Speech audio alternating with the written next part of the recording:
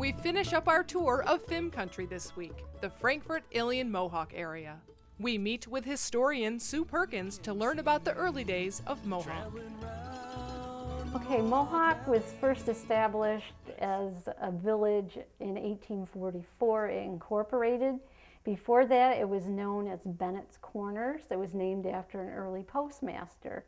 And of course, back to the 1720s, the German Palatines were here. And they settled along the Mohawk River and were able to buy 100 acres of land.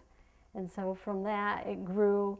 Then the beginning of the Erie Canal, the section from Utica to Little Falls was completed about 1817 or 19.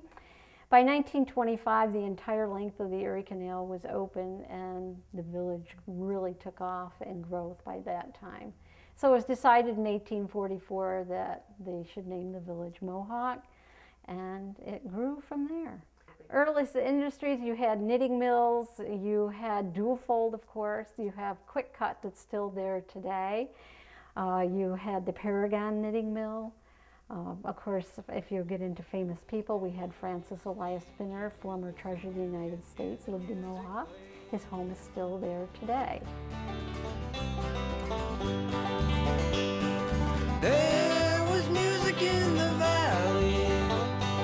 There was music in the air. There was music all around me. There was music everywhere. There was music in the valley. And there was music in the air. We enjoy strolling through the village and meeting some of the locals.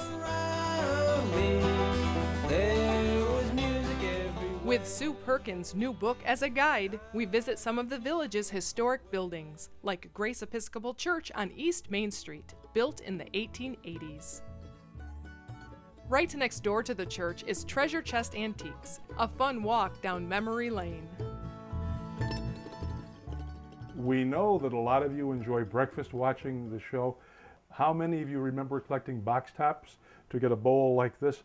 This is a Hopalong Cassidy. Of course, if you remember these, then that sort of makes you an antique as well, like me. It goes back to 1940s.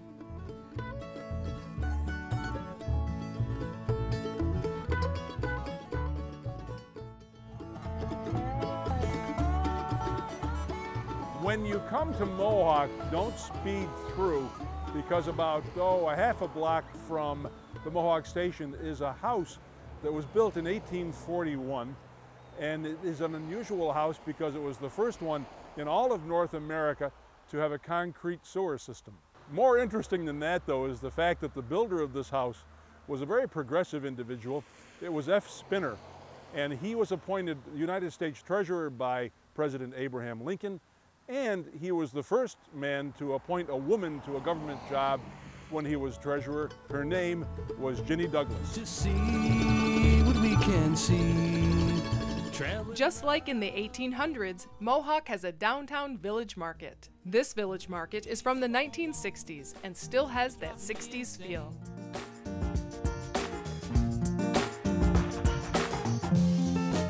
I grab my umbrella and try to brave the rain.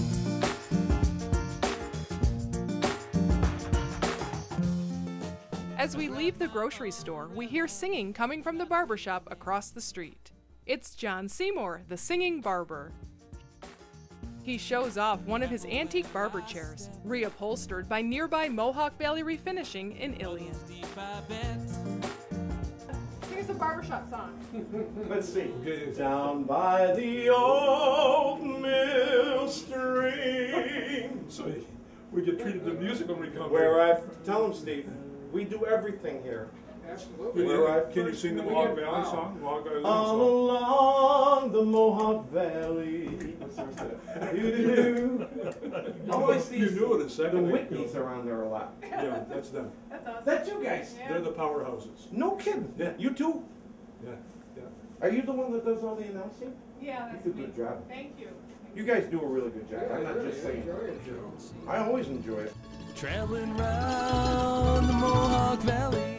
Behind me is the historic armory here in Mohawk. It was here that training took place for World War I.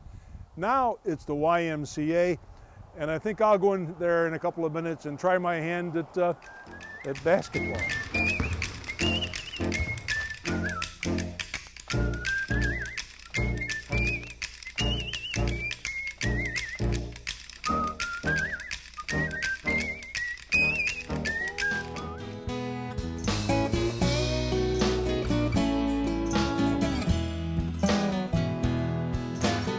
Well, I talk to you, but you don't listen.